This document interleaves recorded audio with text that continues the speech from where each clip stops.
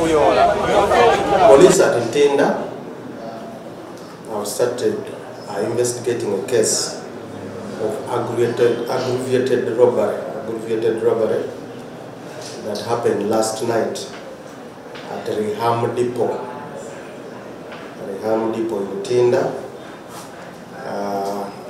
where 3 thugs attacked the depot, demanding for money from the manager. In the process, they shot 2 people, injuring them, including the manager of the depot. Another victim who was driving had parked his vehicle along the road, but they thought that he was trying to block them. So they fired at him and also injured him. He's Wotomin Patrick.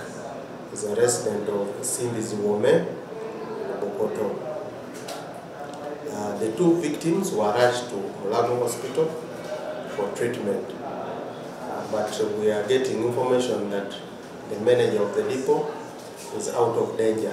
What they recovered at night were 5 cartridges that they retrieved from the scene. At the time of the robbery, all money for the day's sales had been banked.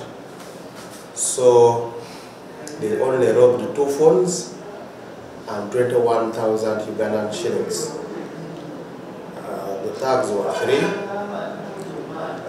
Efforts are underway to trace for the suspects, and we are going to use the CCTV cameras which are on the road and around that area.